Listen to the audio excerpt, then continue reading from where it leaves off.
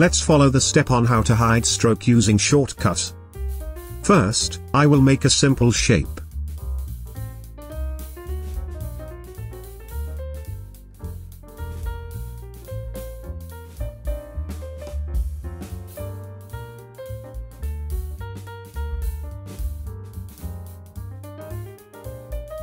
OK.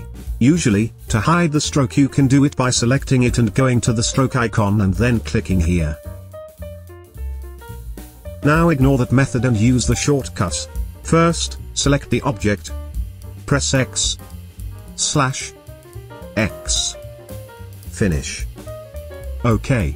If you like this video, don't forget to click like, so YouTube will recommend this video to other friends. Don't forget to subscribe and turn on the bell to get the latest video updates from this channel. Thank you.